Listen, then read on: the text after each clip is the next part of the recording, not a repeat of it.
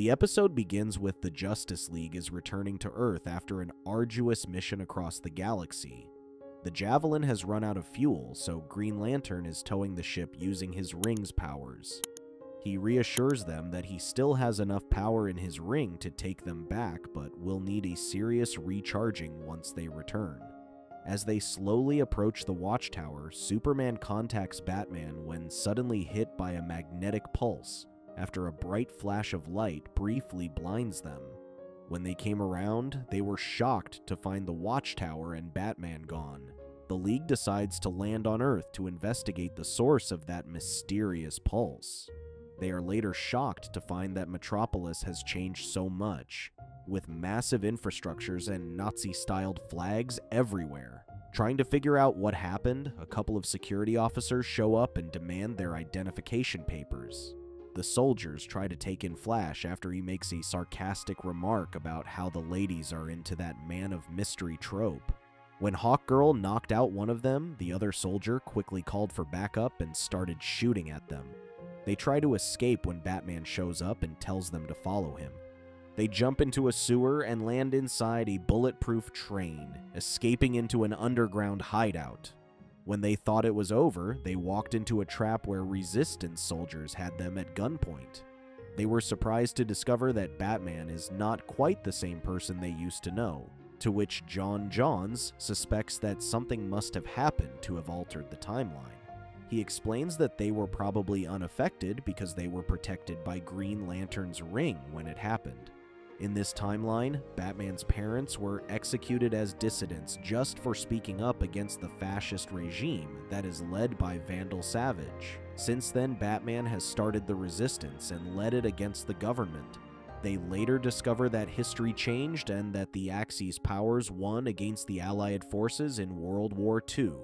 Given their claims, Batman traced the electromagnetic disturbance back to Savage's research center. John sneaked in first, unnoticed, followed by the others who marched straight through the front gate. After clearing the place out, John explains how Vandal must be using dark matter as a black hole to travel through time and change history. The League decides to travel back in time to put things right, but John cautions them that they only have 48 hours before the portal closes. Batman stays behind, claiming that someone will have to continue the fight should they fail to make it right. The League finds themselves in the middle of a battlefield between the Allied and German forces in the ravaged city of Caen, France. They immediately recognize what has changed when the German war wheels show up, ginormous tanks with formidable firepower and crushing size. Realizing that the Allied forces didn't stand a chance against it, the League quickly jumped into battle to stop it.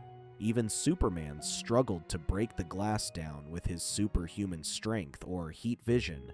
It was only when John phased through inside and took it apart that it finally stopped. Once it stopped, it took everyone's help to topple it down to prevent it from moving. They were later surprised to find transistors in its electronic system, which weren't invented until after the war. As more war wheels show up, Jean suggests going to Berlin to investigate the source of the enemy's weapons. Wonder Woman worries that John is going alone, so she decides to accompany him, with Superman's approval. In Berlin, an American spy makes his escape from an enemy camp and steals a German fighter plane. The Germans ferociously pursue him, and he is shot down. He tries to bail out, but is knocked out before he can open his parachute. Wonder Woman catches him before he falls to the ground, to which he adoringly calls her Angel. He introduces himself as Steve Trevor and explains how he obtained information that the Germans plan to invade England. He steals one of the enemy's encrypted communicators and plans on meeting a German code expert to figure out when the invasion will be. John decides to sneak into the enemy headquarters after learning that Vandal Savage has been made Führer after impressing high command of his scientific inventions. While going through the laboratory, he finds a laptop with state-of-the-art designs for weapons and a frozen Adolf Hitler in a cryogenic chamber. Before he could return to the others, John is caught off guard and knocked out from behind by Savage using one of his ingenious inventions. Meanwhile, the war wheels tear the battlefield apart and start picking off the Allied forces. The League works on evacuating the soldiers as more tanks wheel in on the battlefield. Soldiers are cornered by the bridge, to which Green Lantern quickly flies to their rescue and provides cover while Superman evacuates them. When a couple of stragglers were left behind, Green Lantern asked Hawkgirl to take them to safety while he held the enemy tank for as long as he could. His shield eventually breaks, and he is forced to run while helping an injured soldier escape as his ring finally runs out of power.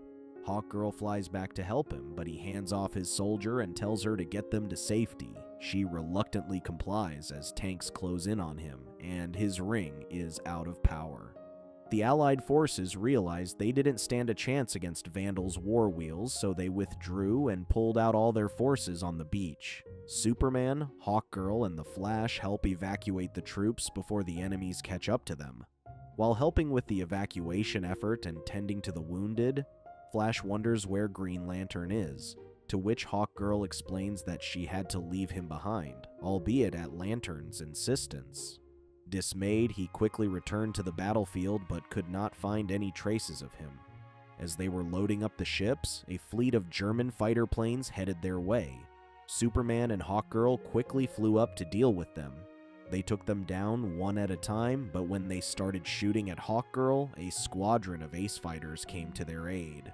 Together, they took down the enemy fighter planes and chased the rest away.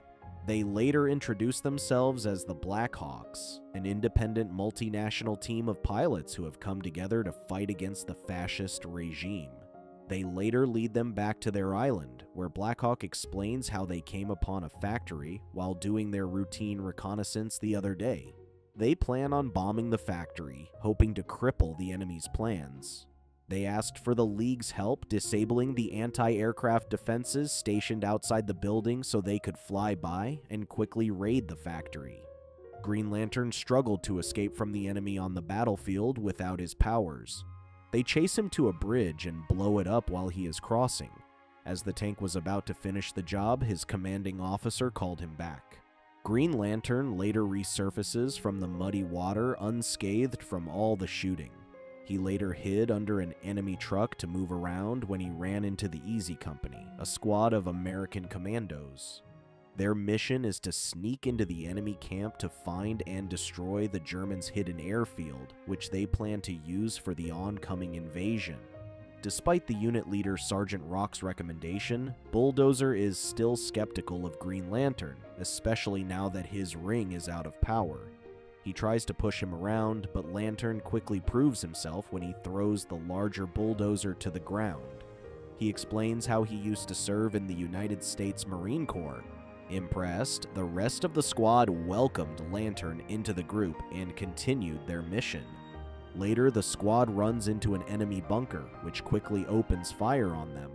Sergeant Rock orders Wildman to throw a grenade while the others draw their fire.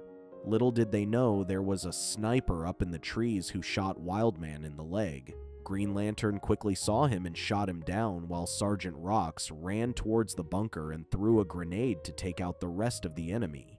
Bulldozer blames Green Lantern for what happened, as he was supposed to cover for them. Back at the lab, Vandal Savage tortures Gian during interrogation. Gian quickly assumes that Savage is, like themselves, from the future. Still, he explains that his future self sent him a laptop with schematics of highly advanced technology and knowledge of the future that will tip the war in their favor. Savage claims that his future self realized that World War II was his last opportunity to achieve world domination. The only condition he had to do was to take out Adolf Hitler, hence why he is stored in the freezer. When John refuses to give up on his friends, Savage turns John over to be interrogated by his subordinate, Joseph. Joseph inconspicuously walks out of the interrogation, later revealed to be John, who assumed his torturer's identity. The guards heard noises inside and discovered that Joseph and John had switched places.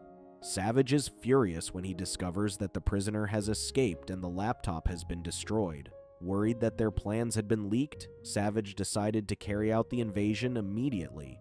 His men advise against it after how a spy took their communicator. They reassured him that they had a plan to get it back. Meanwhile, at an abandoned farmhouse, Steve and Wonder Woman wait for his contact. While waiting, Steve makes romantic advances on Wonder Woman, to which she wonders how an ordinary man is willing to risk his life for the war. He shrugs her concern and explains how there are things worth dying for. Suddenly, they are under heavy fire, and the Germans discover their location. Steve suspects that Ernst must have been captured. He then hands her the encrypted communicator for safekeeping while he plans on luring the soldiers away. Little did he know that she was bulletproof and could handle herself in a fight, even against fascist soldiers. She then captures one of the fleeing soldiers and uses the lasso of truth to find out where they are keeping Ernst. Steve and Wonder Woman storm an enemy compound to a castle tower, which the soldier says is where Ernst is being kept. They covertly sneak inside and search the prison cell where they find Ernst tied up. When they free him from captivity, Ernst warns them that it is a trap laid out to catch them. When they look outside, they see tanks and even war wheels slowly surround them. Thank you for sticking to the end with us. Check out these other videos and make sure to subscribe and tap the bell to be notified about our latest videos. See you next time.